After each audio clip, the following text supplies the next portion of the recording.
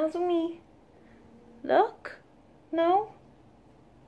Azumi doesn't like you. Azumi, come here. It was Azumi Biscuit's birthday yesterday. She was 12 years old. Come here. Oh, and she doesn't look a day over kitten, do you? No. Oh, you're so beautiful. That's it. Sit on all the clothes. There we go. Yeah, you're so cute. Anyways, video. Hello to the YouTubes. Oh, what's that? I was going to give you your free jazz hands, but that one's a bit dirty or cut or something. You don't want that one, do you? I've just had a bath as well. Oh, well, never mind. Anyway, right. So, this is what I bought over the last few days. I was quite hungover all this weekend. That's one why I haven't done a video. And two, why I spent lots more money. No, not lots more. Some more money. First of all, I'll do the clothes and I will get off Azumi. I will just show you the rest of the clothes that I bought from that £30 lot of vintage clothes. So this, it's a hideous dress and belt and jacket.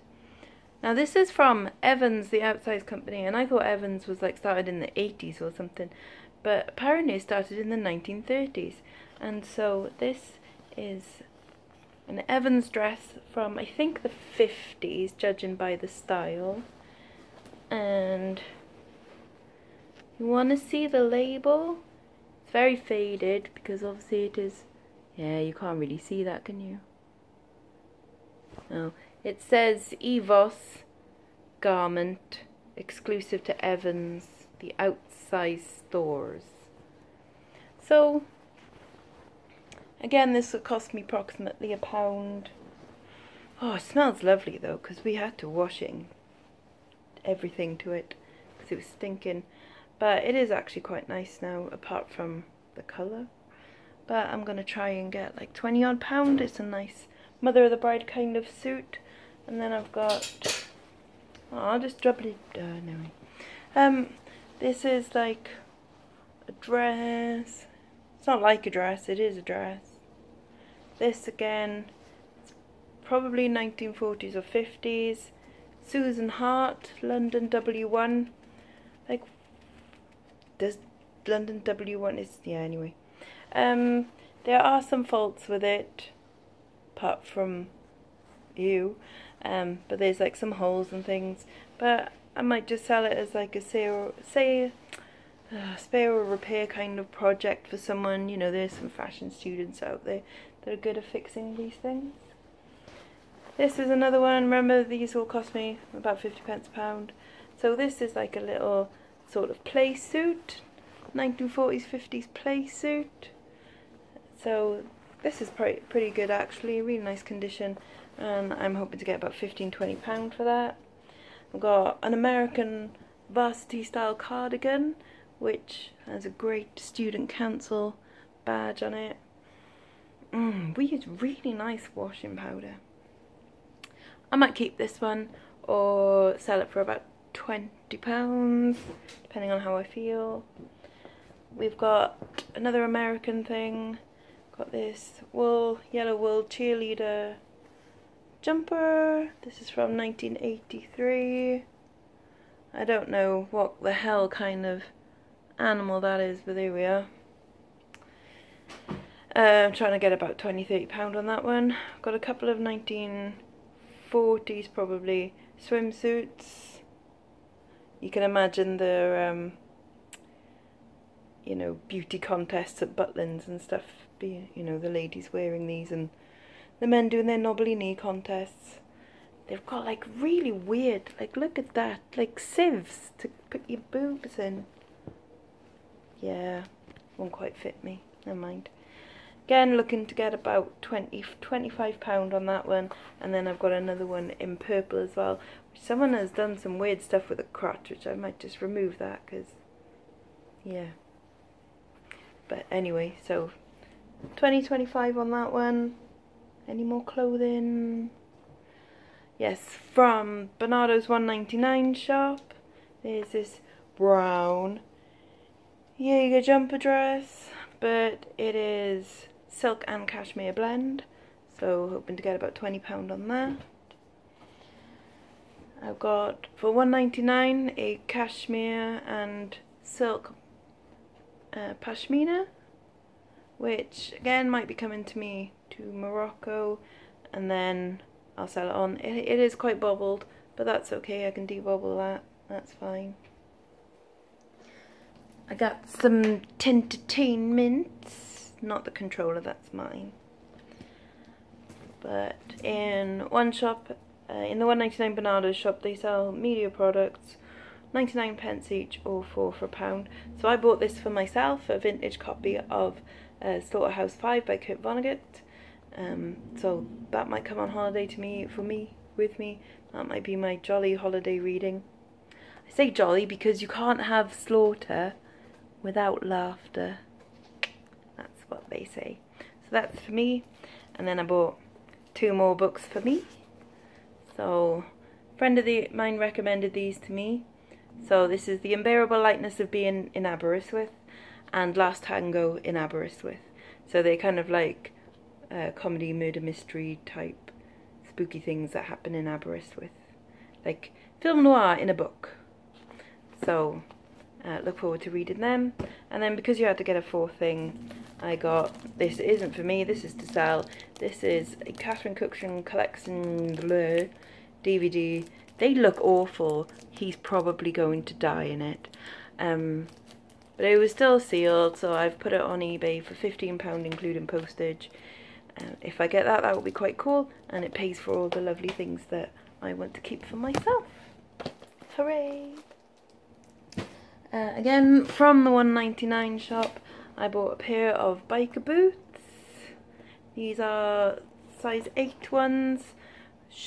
They're in decent nick, apart from you can tell that someone's, you know, like the kickstart thing, that, you know, they've been doing that a lot on their bike.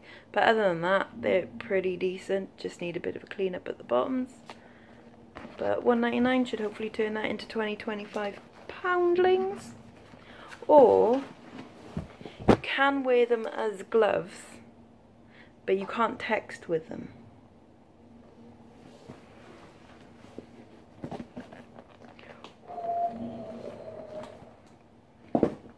Okay. Oh, and I also bought this little lady, for £1.99.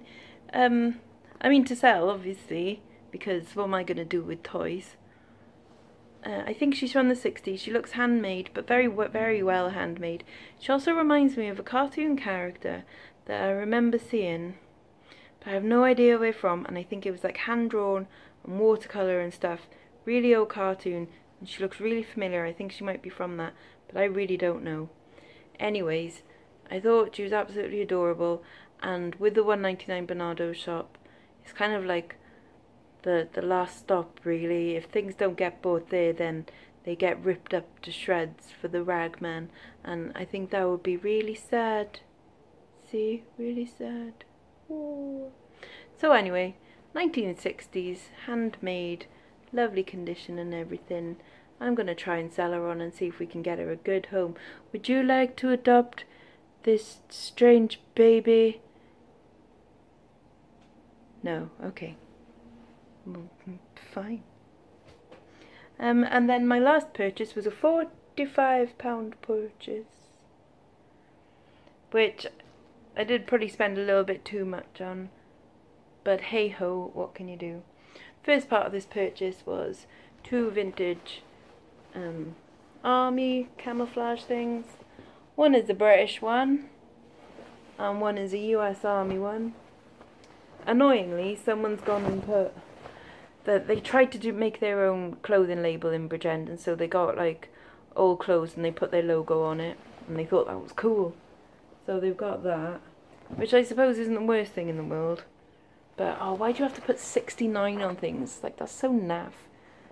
It's so like Suicide Girls, like emo crap. Anyway, I can't get it off, so I'll just sell them as they are. So I'll try and get, if they didn't have the logos on, I could probably get about 30 quid each for them, because they are vintage and they're a really good make of them as well. But because they've got that crap on it, I'll just try for £15 each. I did find a manufacturer's label, I think it's on the American one, where it's actually pretty good. I'll try and find that for you now, so's you know. Made in the USA, yada yada yada, doesn't say the make. No, I can't find it. Anyways, there we are, £15 each. So, or £15 each. So I suppose that's most of my 45 quid back already. And then I bought a load of jewellery and bits and bobs, ladies' bits and bobs. So this is all the stuff that I've listed so far, and that is so just gonna like, oh, fall over. Tell you what, you come here, come here, look. Oh, lots of brooches. Oh, what pretties. And then these three are things that I think might be worth a little bit. So I've listed all the ones at the bottom. You're not going to go back in the same place, are you? Okay. So I've listed all the ones at the bottom. Things of interest. Okay. Stratton, if you ever see any compacts. This is a Queen Scalloped Edge compact. Stratton. There you go, they're a nice brand. What else was there? This is from, it's not Coro, American porcelain. That's a few quid on there. Queenie, I didn't think would be worth anything, but they've been going for £25, which is just madness.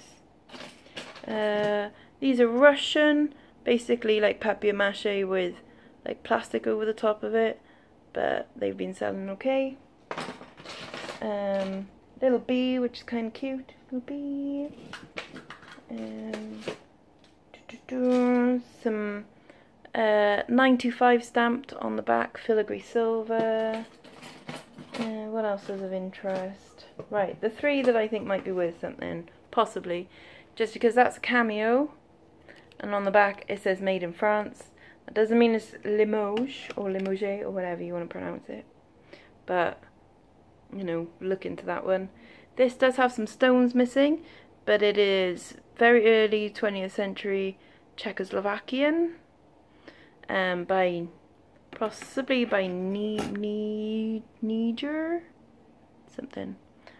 And then this one, someone's got listed on eBay exactly the same for £140, and he's saying it's hallmarked, and I can't see a hallmark, and I think the person selling it is lying. But then I found another one exactly the same on another website, and they were also selling it for £140. So I ordered a gold testing kit, because they're saying that it's 9 carat gold with sapphires for eyes. So I'm going to check on that. If it does turn out to be 9 carat gold sapphire eyes, I'm not going to sell it for 140. I'm going to probably just try for about £80, because I don't think it's actually worth 140. Cat, what are you doing now? Anyway, and then with that I also got a bunch of broken stuff. Yay. And some just plain old costume jewellery. The funny thing is, this necklace I actually sold to the person, and now I've brought it back apparently as part of this lot, which is a bit weird.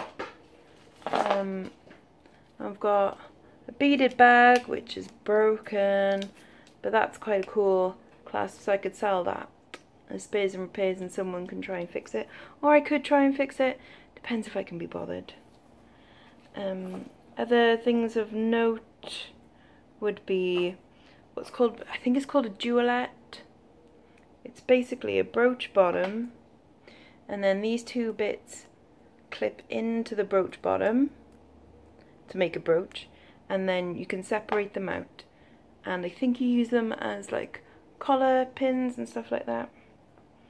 Unfortunately I can't sell that one. It's a lovely piece, but I can't sell it because it's got some stones missing. And then I've got little dangly things, which I think is a pomade that you put like perfume in, wooden stuff which has got scratches, and then a bunch of costume jewellery necklaces that aren't really worth anything, but I'm just going to sell all of that as a lot and see what I get for them. I think that is it for today. I have made a list of all the things I wanted to do today. Shall I show you? Oh, no, I seem to have lost the list. Oh, Azmi, have you eaten my list? Yeah, the list is gone, I'm afraid. Anyway, I'm gonna go and watch the Celtic Traders, and there's a Zahir and Bex video that I'm gonna watch now, and then Back to the Future. Woo! Okay, so you can have the clean jazz hand today. And I will say a bye-bye now. A bye-bye.